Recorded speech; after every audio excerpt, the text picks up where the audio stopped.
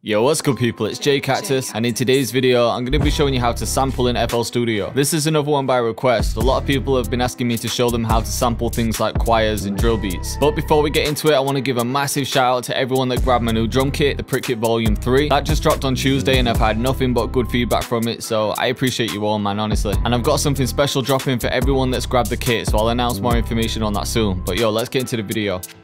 Alright, so when you wanted to chop up samples, obviously the first thing that you need to do is find a sample. So I always use YouTube for samples. You can just type in things like dark orchestral, choir samples, or choir sample playlists. People make these playlists for themselves, but then they share them with everyone, so you don't have to do all the digging. You can do if you want, but yo, sometimes it's the longest part. Sometimes I spend hours just trying to find one sample. But for today, I'm just working with this piano sample that I found. It's got a choir in it as well, so that's why I've chosen this one. So there's this part, but then the one that I wanted to chop up was somewhere around here. Yeah, around about here.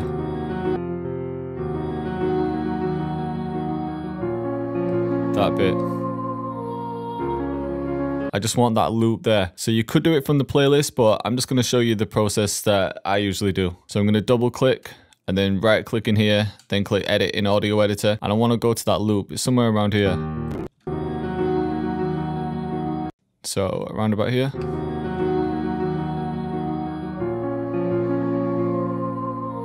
All I'm doing there is clicking and dragging. So if I click and drag this side, I can highlight more of it. So I just want to get a rough loop for now, and then I'm going to turn on loop mode. Make sure this arrow's unchecked as well, so it doesn't follow it as it's playing. Then you want to make sure that this is set to snap to zero crossing, because what that's going to do is if I zoom in to this point here, it's going to snap to what's called a node, which is when these two lines meet up. See this green faint line in the middle? You want a point where the two lines meet up, and that's like perfectly in the middle. So that's just going to avoid any clicks or pops. But just because it's snapped there, it doesn't mean that I've got a perfect loop. I might need to bring it back or forward. So I'm just going to turn on loop mode and then play it. If you're a beginner and you don't really know how much you should chop from the sample, then usually I'd say chop between like 4 and 8 bars. Sometimes you can chop a little less, like this loop here. It's only 2 bars. I'll show you what I mean. So most music has the rhythm of 4/4, which means there's 4 beats per every bar. If I just kind of tap along to this, 1 2 3 4 2 2 3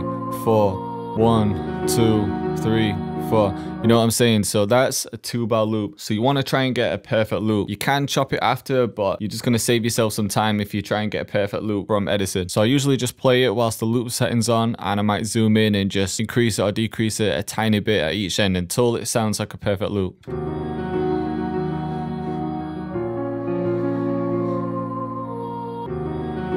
So there's a little click.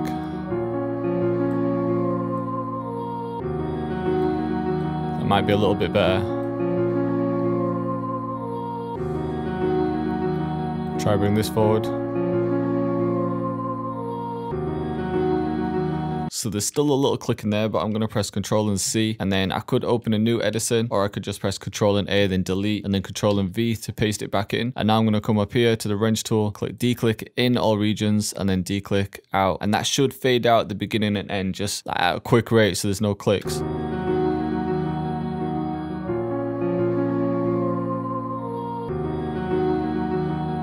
So there's still a tiny click that I can hear, which Fruity Slicer might sort out, but I'm going to try it and just fade out the end here. So I'm just highlighting the end, click and fade out, and I can try the beginning as well if it hasn't worked.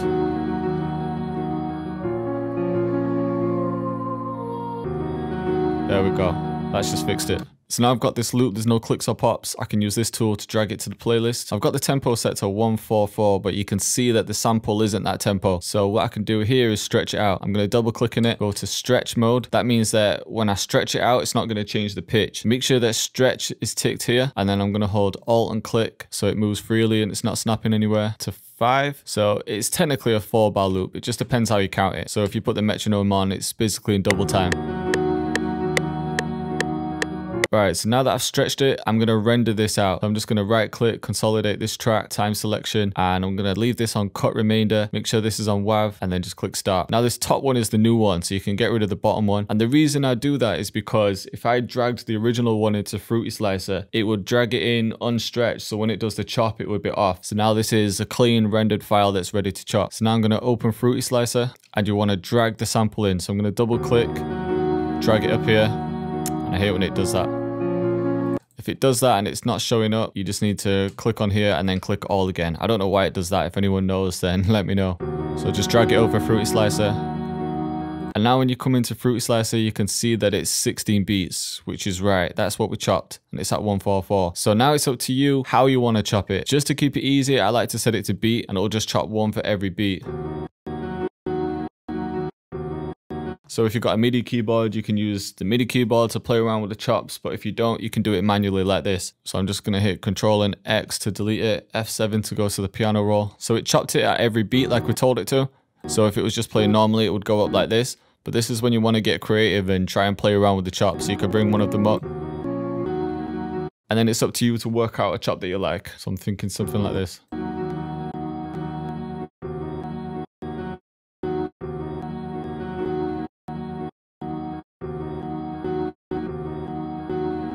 And if you're hearing them clicks, it's because it's chopped it. So all that you need to do is bring up the attack.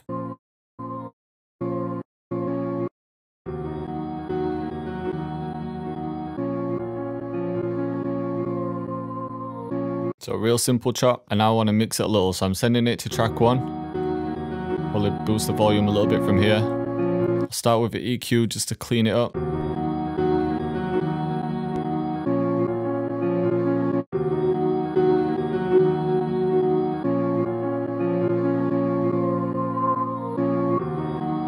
Just taking out some frequencies I don't like.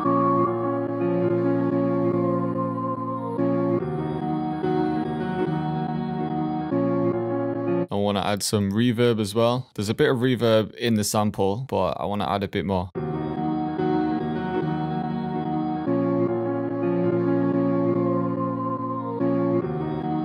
Maybe a real subtle delay as well. Got it set to ping pong mode. It's just widening it. And now coming back to the chop, there's a few things that you can do within Fruity Slicer. So one of them is pitch shift. So I could maybe bring it up.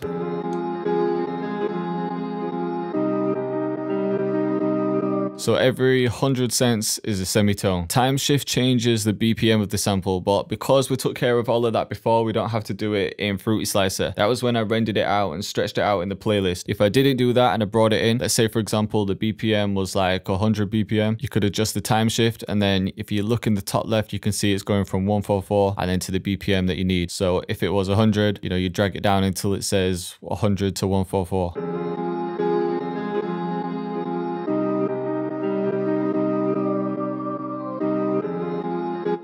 All right, let's add some drums.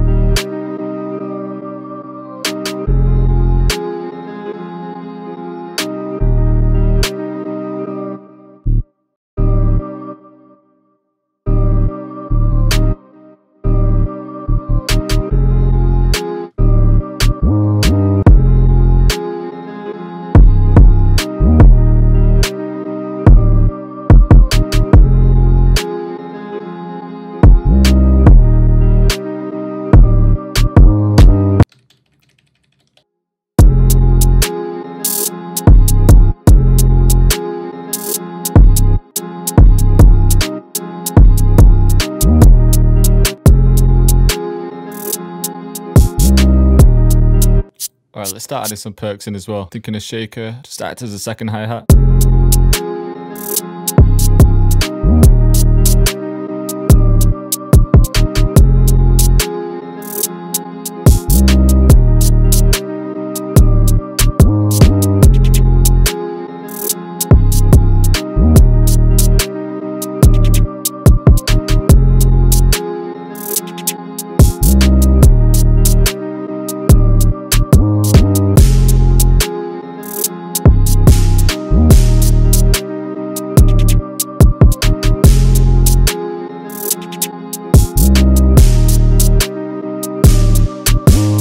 I want to add some reverb to this one.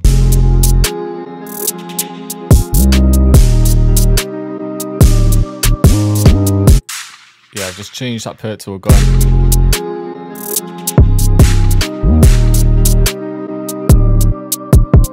just going to add a reverse in as well, maybe the short one. And when I add these in, I like to just set it to 1 beat and then reset the pitch so it doesn't change.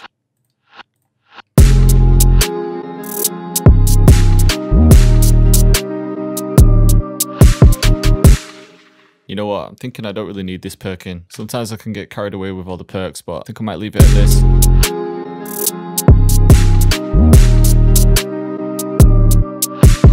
And I think I forgot to show you one more thing for sampling. So what you can actually do is reverse some of the samples. So all these chops that you've got here, for example, let's try that one. I could reverse that and this one. Let's just see how it sounds.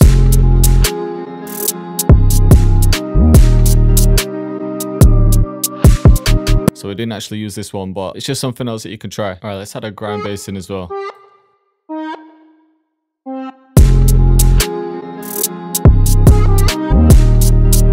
Pan these.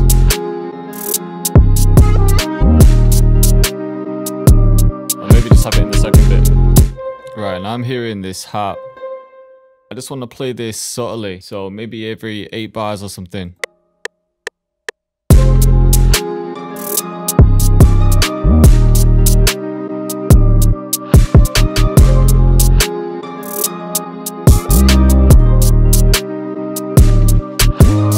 Actually, I've just switched that harp for some strings and this is sounding a bit better.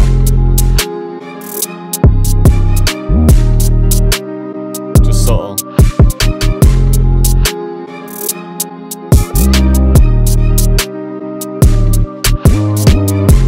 Alright, so I think that's enough instruments, and the main purpose of the video was to show you how to sample. So I'm just going to finish the beat off, I'll mix it, arrange it, and then show you the outcome. Alright, so I finished the beat, and as you can see, I've added quite a lot of effects, which might be a little bit overboard, but just for this track, I wanted to create more atmosphere. So in the intro, all that I did was take the original sample that we rendered, I just reversed it and then chopped it. So it was this way before, but because I reversed it, I just like the way it sounds. And this little bit here, it's just volume automation. I just cut out a tiny bit just because I was hearing some kind of click after I swapped it around. So all the effects are mainly in the intro.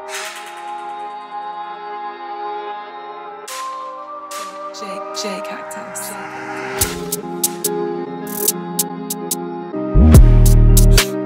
I love using them delay drops. 808 pattern changes a tiny bit here. Just more slides.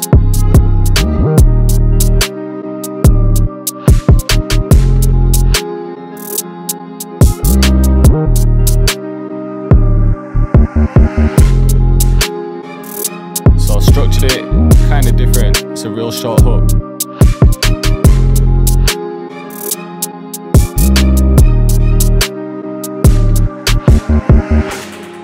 So then there's a bit of a bridge after the hook. So the verses are quite short. It's pretty much the same as the intro, except it doesn't have isotope vinyl on.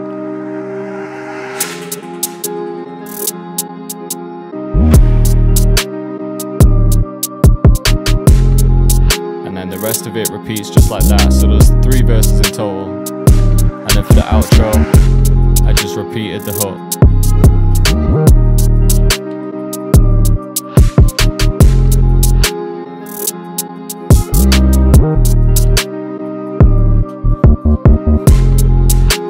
Outro, which I'll probably fade out. So I hope you liked the video and I hope you're feeling the beat. I know this was more of a beginner's tutorial, but everyone's been asking for it and I wanted to make sure everyone knew how to sample. As you've seen, it's not that tricky. It all just comes down to finding the right samples in the first place. But yo, thanks again for watching. I've got many more videos dropping soon, so I'll see you next time.